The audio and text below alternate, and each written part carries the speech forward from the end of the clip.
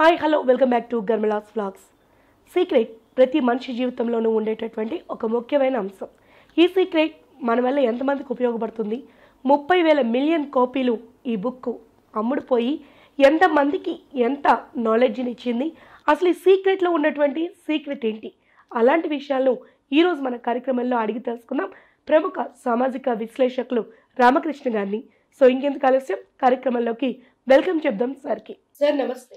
నమస్తే sir, secret 30 million కాపీలు అమ్ముడుపోయింది ప్రపంచం అంతటా. అసలు ఈ సీక్రెట్ అంటే ఏమిటి? రాండా బర్న్ అనే ఒక ఆస్ట్రేలియన్ రచయిత ఈ సీక్రెట్ అనే ఒక బుక్ రాశారు. దీన్ని మొదట సినిమాగా తీశారు. సినిమాగా తీసి సినిమా బాగా హిట్ అయిన తర్వాత ఈ బుక్ బాగా ప్రాచుర్యంలోకి వచ్చి 30 మిలియన్ల కాపీలు సేల్ అయింది. 50 లాంగ్వేజెస్లో తర్జుమా చేసి ఎంతోమంది జీవితాల మీద ప్రభావం చూపించింది ఈ బుక్. ఈ secret, what is the secret? Law of attraction. మనం జీవితంలో ఏది సాధించాలనుకున్నా కొంతమంది 1% వాళ్ళే మిలియనీర్స్ అవుతారు, మిగతా 99% అవ్వట్లేదు. కారణం ఏంటి? వాళ్ళకి ఈ సీక్రెట్, ఈ రహస్యం తెలుసు. అంటే నిరంతరం ఈ లా ఆఫ్ అట్రాక్షన్ ఏం ఆలోచిస్తారో సంపదల గురించి, law of money, law of wealth, law of relationship, ప్రతి దాంట్లోనూ కూడా ఏం అట్రాక్ట్ చేస్తారో వాళ్ళు అదే సాధిస్తారు అని దీని అర్థం. పెర్సిస్టెంట్గా ఒకే ఇష్యూ మీద నిరంతరం ఆలోచించి అనుకుని సాధించే వాళ్ళు ప్రపంచంలో 1% ఉన్నారు. అదే లా ఆఫ్ అట్రాక్షన్. మనం మైండ్తో ఏమైతే చూస్తామో దాన్నే సాధిస్తాం. అది ఈ లా ఆఫ్, ఈ సీక్రెట్ని దీంట్లో ఫీలింగ్ గుడ్, మనకు మంచి థాట్స్ వస్తే మనం మంచి సాధిస్తాం. నిరంతరం బ్యాడ్ థాట్స్ వస్తే బ్యాడ్ ఫీలింగ్స్ వచ్చి లైఫ్లో ఫెయిల్యూర్ అవుతాం. సో కంపల్సరిగా మనం సాధించే ఏ రంగంలో సాధించాలనుకున్నా నిరంతరం ఈ లా ఆఫ్ అట్రాక్షన్ అనేది వెరీ ఇంపార్టెంట్. అదే secret. That is the most secret. So కంప్లీట్గా ఒక దాని మీద మనం దృష్టి పెట్టి దాన్నే సాధించాలి అనుకునే ధ్యాసతో ముందుకు వెళ్ళాలి. అప్పుడు మాత్రమే సక్సెస్ అనేది వస్తుంది. సరే, ఈ సీక్రెట్ని ఉపయోగించడానికి ఏమైనా టెక్నిక్స్, పద్ధతులు ఏమైనా ఉన్నాయా? ఈ సీక్రెట్ని మన జీవితంలో సాధించాలి అనుకుంటే ఒక ఐదు ప్రాసెస్ ఉన్నాయి. ఫస్ట్ ప్రాసెస్ ఏమిటంటే, అల్లావుద్దీన్ అద్భుత దీపంలో ఆ జీనే నీకు ఏది కావాలంటే నేను అది ఇమీడియట్గా నీకు తీసుకొస్తాను అనే సాధించినట్టుగా ఫస్ట్ మన నిజ జీవితంలో ఏది కావలిస్తే ఆస్క్, అడగాలి, యూనివర్స్ని అడగాలి. నీకు ఇల్లు కావాలన్నా, ఒక కారు కావాలన్నా, ఒక మనీ కావాల్సిన సరే ఈ యూనివర్స్కి you have to give a good command. Ask, అడగాలి. 2, బిలీవ్, నమ్మాలి. అది నీకు వచ్చేసినట్టుగా నువ్వు ఫీల్ అవ్వాలి. అది బిలీవ్ చేసి, ఓ నేను ఆ కారు నాకు వచ్చేసింది అన్నట్టుగా ఫీల్ అవ్వాలి. రిసీవ్, అది ఆల్మోస్ట్ నీ దగ్గర ఉంది, కారు నీ ఇంట్లోనే ఉంది, నువ్వు డ్రైవ్ చేస్తున్నావు అనే ఫీల్ అవ్వాలన్నమాట. అంటే ఏ ప్రాసెస్ అయినా సరే నీ బ్రెయిన్లో ఇమీడియట్గా ఆస్క్, అడగాలి ఫస్ట్, దాన్ని నమ్మాలి, బిలీవ్. ఒక ఇల్లు కట్టాలనుకుంటే ఇది నేను కట్టగలను అనుకోవాలి. అది రిసీవ్, నేను కట్టేశాను ఆల్రెడీ అన్నట్టుగా. ఆ టెక్నిక్స్, 3 టెక్నిక్స్ మనం యూనివర్స్లో కమాండ్, నీవు ఏది జీవితంలో సాధించాలనుకున్నా సరే అడగాలి. Next gratitude. యూనివర్స్లో నీకు అంతవరకు ఉన్నటువంటి నీ తల్లిదండ్రుల వలన కానీ, నీ గురువుల వలన కానీ, నీ స్నేహితుల వలన కానీ, ఎవరిదైనా సరే నీకు ఆల్రెడీ లభ్యం, నీకు ఆల్రెడీ ఒక ఇల్లు ఉంటే గ్రాటిట్యూడ్ ఫీల్ అవ్వాలి. నీకు ఏది ఉంటే, కారు ఉంటే దానికి గ్రాటిట్యూడ్, ఓ నాకు ఐ గాట్ అని ప్రతి దానికి కృతజ్ఞత ఉండాలి. ఈ యూనివర్స్లో నీ మైండ్ ఎప్పుడు కూడా గ్రాటిట్యూడ్ ఫీల్ అవ్వాలి. ఐన్స్టీన్ లాంటి వాడే ప్రతిరోజు లేచి మార్నింగ్ ఈరోజు సూర్యుడు ఉదయించాడు, పాత సైంటిస్టులు అందరూ నాకు ఎన్నో పుస్తకాలు రాసి ఇచ్చారు కాబట్టి వాళ్ళకి గ్రాటిట్యూడ్ తెలుపుతాను. అదొక టెక్నిక్. గ్రాటిట్యూడ్, నీ బ్రెయిన్ నువ్వేది జీవితంలో సాధించాలనుకున్నా సరే గ్రాటిట్యూడ్ అనేది వెరీ ఇంపార్టెంట్. అలాగే విజువలైజేషన్ అంటే నీకు ఆ పిక్చర్, నీకు ఏది కావాల్సిన ఒక హౌస్ కావాలని అనుకుంటే నీ బ్రెయిన్లో ఆ విజువలైజేషన్, ఆ బొమ్మని బ్రెయిన్లో ట్యూన్ అయిపోవాలన్నమాట. సో అది తీసుకొని ఒక బోర్డు మీద రాసి ఈ హౌస్ నాకు వచ్చేసింది అన్నట్టుగా ఫీల్ అవ్వాలి. ఈ 5 టెక్నిక్స్ ఈ సీక్రెట్లో 5 టెక్నిక్స్ ఈ రోండా బర్న్ అనే ఆవిడ 5 టెక్నిక్స్ ఇచ్చింది.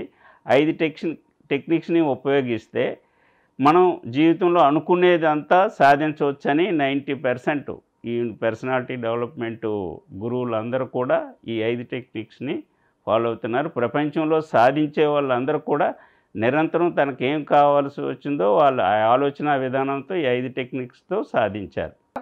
వాటిని మనం ఏ విధంగా సంపాదించవచ్చు, అలాగే ఎలా మనం ప్రపంచానికి కానీ ఒక మనిషి తనకు తానుగా వృద్ధి చెందడానికి కానీ లేదంటే తన లైఫ్ సద్వినియోగపరచుకోవడానికి కానీ సీక్రెట్ ఎలా ఉపయోగపడుతుంది?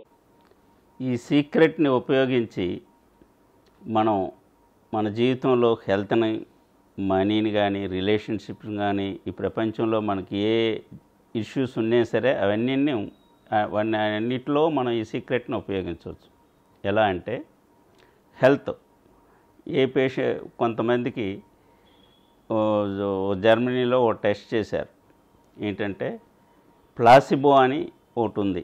ప్లాసిబో అంటే కొంతమందికి ఒక రూమ్లో ఒక పేషెంట్లు 100 మంది, ఇంకో రూమ్లో ఒక పేషెంట్లు 100 మంది ఉంటే ఈ పేషెంట్లకి అందరికీ మైండ్లో మీకు ఈ ట్యాబ్లెట్ వేసిన వెంటనే మీకు ఈ జ్వరం తగ్గిపోతుంది అని చెప్తారు. ఇంకొక దీంట్లో ఇది వాళ్ళకి ఏం చెప్తారంటే ఇది డౌట్గా ఉంది, ఇది కొత్తగా తయారు చేసాం, ఈ ట్యాబ్లెట్ వేసుకోండి అని చెప్తారు. ఏ రూమ్లోనైతే ఇది తగ్గిపోతుందని చెప్పి ట్యాబ్లెట్ ఇస్తారో ఆ రూమ్లో అందరికీ 90% తగ్గిపోయిందట ఆ ఫీవర్ అవన్నీ. దీనికి కారణం ఏంటంటే ట్యాబ్లెట్ ఏమీ పవర్ లేదు, వాళ్ళకి ఇచ్చింది వీళ్ళకి ఇచ్చింది ఎందుకు పనికిరాని ట్యాబ్లెట్టే ఇచ్చారు. అంటే మైండ్ ఎఫెక్ట్, మైండ్లో దీనివల్ల నీకు తగ్గిపోతుంది అనే ఒక కాన్సెప్ట్ పేషెంట్కి కానీ ట్రీట్ చేసినప్పుడు చేస్తే 90% of the small diseases cure అవుతాయి అన్నమాట. దాన్ని ప్లాసిబో ఎఫెక్ట్ అంటారు. అలాగా హెల్త్ మీద ఈ టెక్నిక్ మన మైండ్ని ఉపయోగించుకొని హెల్త్ని ఇంప్రూవ్ చేసుకోవచ్చు. అలాగే ఇప్పుడు కొంతమందికి వెయిట్ ఉంటుంది, ఆ వెయిట్ని కూడా ఈ సీక్రెట్ టెక్నిక్స్ ఉన్నాయి. ఎలాగంటే ఒక 80 కేజీల అతను ఉంటాడు. ఆ 80 కేజీల నుంచి అతను నేను 60 కేజీలకి తగ్గాలని అనుకుంటే ఎంతసేపు ఆయన ఏమనుకుంటాడు, నేను 80 కేజీలు ఉన్నాను, తగ్గాలి అనుకుంటాడు. తగ్గాలనుకుంటే బ్రెయిన్ యాక్సెప్ట్ చేయదట, ఎప్పుడు కూడా నెగిటివ్ని యాక్సెప్ట్ చేయదు. సో యాక్చువల్గా అది ఎలా ఫీల్ అవ్వాలంటే నేను 60 కేజీలకి పూర్తిగా తగ్గిపోయాను అని ఒక బొమ్మ, అతను ఒక ఫిగర్ 60 కేజీలప్పుడు ఆయన ఎలాగుండేవాడో అలాగా ఒక పిక్చర్ పెట్టుకొని నేను 60 కేజీలకు వచ్చేసాను అనే ఫీలింగ్ బ్రెయిన్కి ఇవ్వాలన్నమాట. ఆ బ్రెయిన్కి ఇస్తే ఆ విజువలైజేషన్ టెక్నిక్స్తో అతను వెయిట్ ఆటోమేటిక్గా కొన్నాటికి తగ్గిపోతుంటాడనమాట.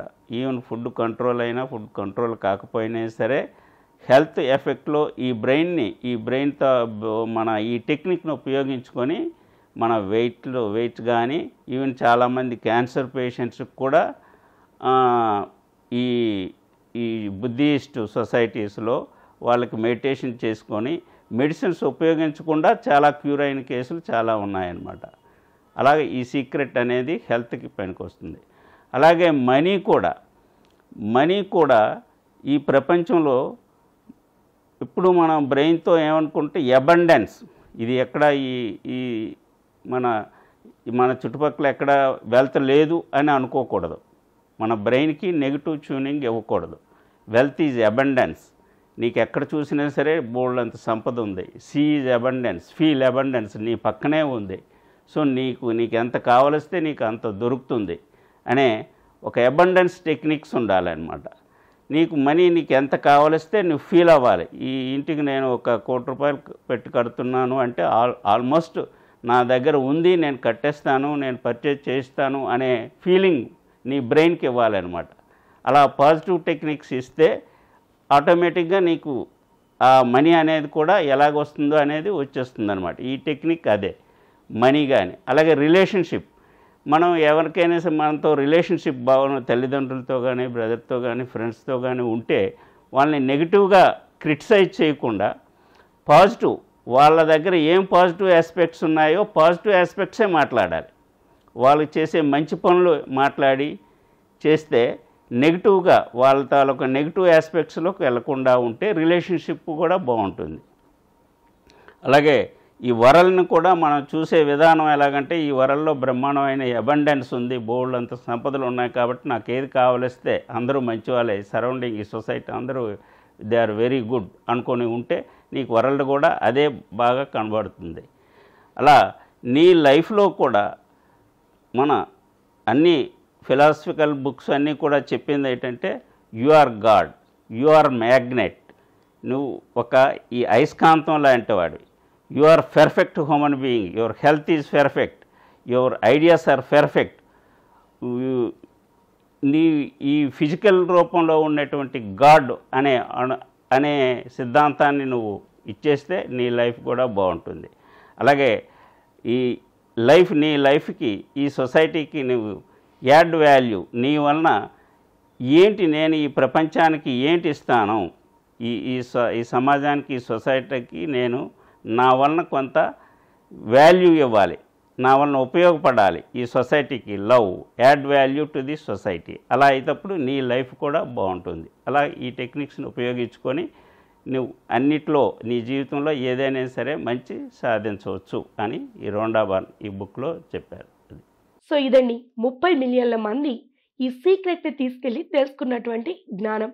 అయితే ఏది ఏమైనా ఫస్ట్ ఆఫ్ ఆల్ మన బ్రెయిన్లో నుండే పాజిటివ్ యాటిట్యూడ్ అనేది డెవలప్ అవ్వాలి. దాంతోపాటుగా నిత్యం మన ముందు చాలా అవకాశాలు ఉన్నాయి. అవకాశాలు లేక మనం ఇక్కడ లేము. అవకాశాలను వెతుక్కోవడంలోనే మన తాలూకా టాలెంట్ ఉంది అనేది సీక్రెట్లో చెప్పినటువంటి పెద్ద సీక్రెట్. సో ఇలా చాలామంది చాలా బుక్స్ని రాసి తమ దగ్గర ఉన్నటువంటి అనుభవాన్ని, జ్ఞానాన్ని అందరికీ పంచాలనే సదుద్దేశంతో వాటిని ముద్రించడం జరుగుతుంది. అయితే ఆ జ్ఞానాన్ని కొంచెం కొంచెంగా మన సబ్స్క్రైబర్స్కి అందించాలనేటటువంటి సదుద్దేశంతో మా ఈ ప్రయాణం కొనసాగిస్తున్నాం. సో మా ఈ చిన్ని ప్రయత్నం మీకు నచ్చినట్లయితే మీ ఈ వీడియోని చివరి వరకు చూసి సబ్స్క్రైబ్ చేసి, మీకు నచ్చితే లైక్ చేసి వేరే వాళ్ళకి షేర్ చేయండి. బికాజ్ జ్ఞానం ఎక్కడ ఒక దగ్గర ఆగిపోకూడదు. అది ఎంత ముందుకు వెళ్తూ ఉంటే దాని నుంచి మరింత మందికి ఉపయోగం కలుగుతూ ఉంటుంది. కాబట్టి మరొక ఆసక్తికరమైన విషయంలో మనందరం కూడా మళ్ళీ కలుసుకుందాం. అంతవరకు సెలవు. నమస్తే. నమస్తే.